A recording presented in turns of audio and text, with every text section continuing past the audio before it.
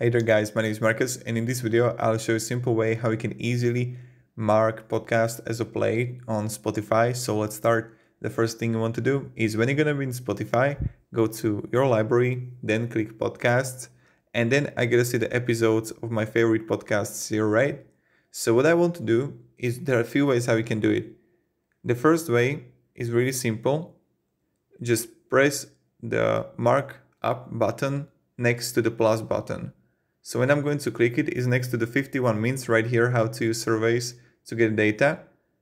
Click on it and right here, mark as played, right? And you can undo it if you want to. So again, mark as played and voila. And this is how you can do it.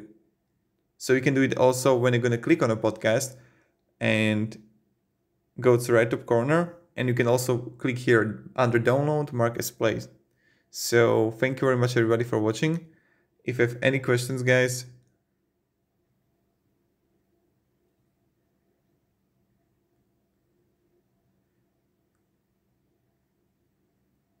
so